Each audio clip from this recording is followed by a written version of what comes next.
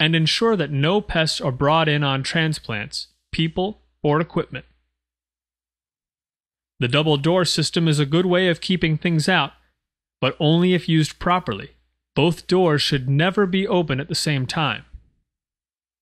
Placing a foot bath at the entrance, between the two doors, is another good practice for disease control. By providing equipment that is only used in the greenhouse, and by wearing overalls or coveralls, the farmer's ability to keep pests and disease out is greatly enhanced. Sanitation is another essential strategy in an IPM program. This means keeping the greenhouse and its surroundings free of weeds, which may harbor pests and disease. Weeds represent one of the main sources of pests, and they are often not targeted in pest control activities. In particular, broadleaf weeds should be kept from the vicinity of the greenhouse. Weeds also compete for nutrients in the greenhouse. Using plastic mulch over the beds can drastically reduce the amount of time spent weeding. When weeding, pruning, or pulling diseased plants, all plant scraps should be removed from the greenhouse the same day and be either buried or burnt. Scouting for pests and diseases should take place regularly.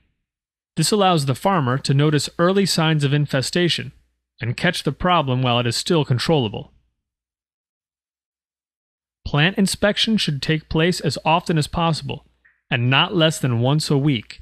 Scouting is particularly important when the plants are still young. Data from scouting activities should be recorded and used in a monitoring program that follows pest population developments and the impact of control activities. Sticky traps should be installed both inside and outside the greenhouse to monitor flying insects, including aphids, whiteflies, and thrips. Visual inspections are also very important, especially with transplants entering the greenhouse. Indicator plants are chosen once a pest or disease has become established. They are used to make a close, ongoing examination of the problem in the face of control activities. Biological control involves beneficial organisms that are used to manage or eradicate populations of pests. In greenhouses, small wasps, lady beetles, or predatory mites are used to control pests. Success of the program depends on understanding the pest's biology and acquiring the biological control agent that will function well in that particular greenhouse environment. The key factor here is what pesticides are used. The unhappy truth is that most pesticides are toxic to biological control agents.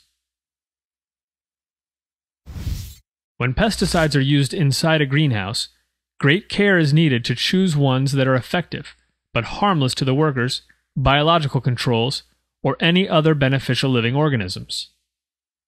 Care should also be taken when preparing pesticides, since only small amounts of pesticides are normally used in greenhouses and measurements have to be accurate. Because greenhouse production is valued highly by the consumer, it is common for production managers to be risk-averse and to resort quickly to pesticides to resolve problems. However, IPM programs, especially those based on biological control, have proved very successful in greenhouse settings. Harvesting and post-harvest handling is important in maintaining the quality of the crop. While it does not improve the quality of the crop, poor harvesting and post-harvest handling can most certainly damage the crop and decrease profits. When harvesting and transporting